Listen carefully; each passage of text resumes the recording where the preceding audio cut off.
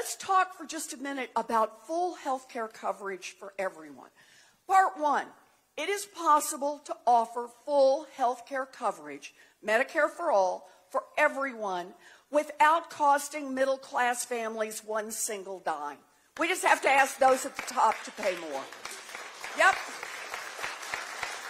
And let me describe how they do it, just so you know. It's you increase the taxes on the top 1%. We can do that. On the big corporations like Amazon that are paying nothing, we can do that. And my personal favorite in this, how we get them to pay, is we actually crack down on the tax cheaters at the top. We can make trillions of dollars doing this. We then use that money to